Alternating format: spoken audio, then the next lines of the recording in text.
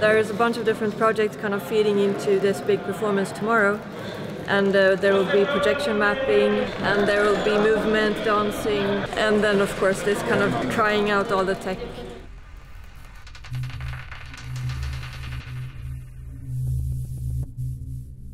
So this is a mapping visual we're going to put at the beginning. It represents basically the cells or the neurons that is in Viktoria's brain.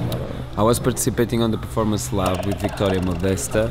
We were working on audiovisual performance where she was singing and she was controlling the lights and the sounds with the brain-computer interface and with the right sensors.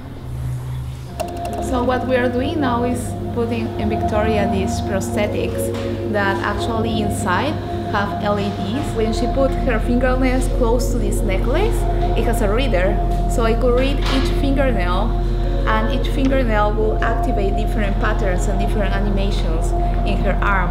So in this way we are trying to create an interactive platform in the body.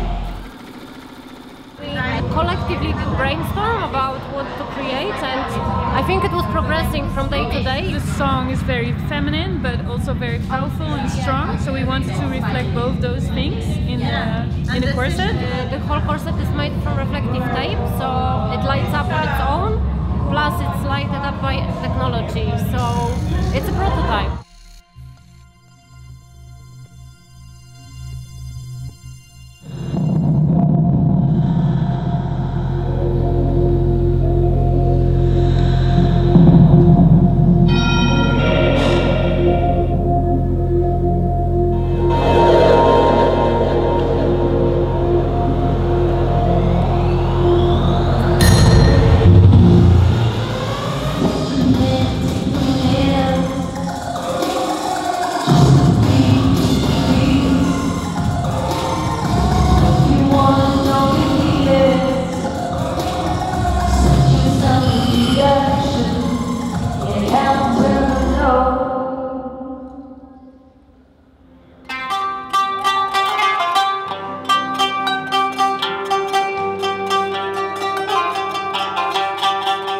What we do is we made a synthesizer that has the capability of creating quarter of notes.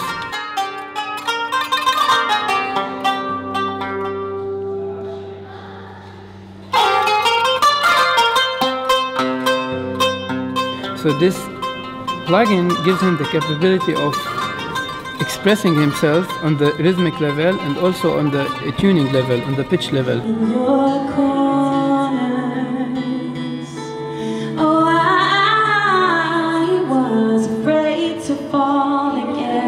And to find myself in pieces. Each of us has 3 sensors on the spine, and they trigger sound. When we're moving, when we're going like to touch each other with the spine or bending the spine, there will be a sound generated from the suits, and we will perform with that. And then also we have these body extensions, which will help us to like just explore the space, find a relation between the body and the space.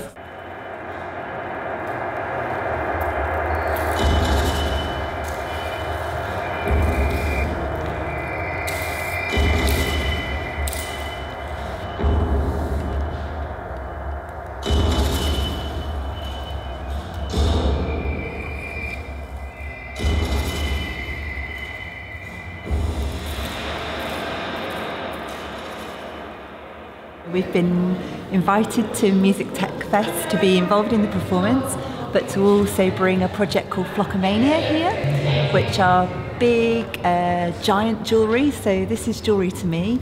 I'm a maker and I use materials to fabricate forms. Amy brings the objects to life through movements, and she has a particular dance practice that she uses with the objects.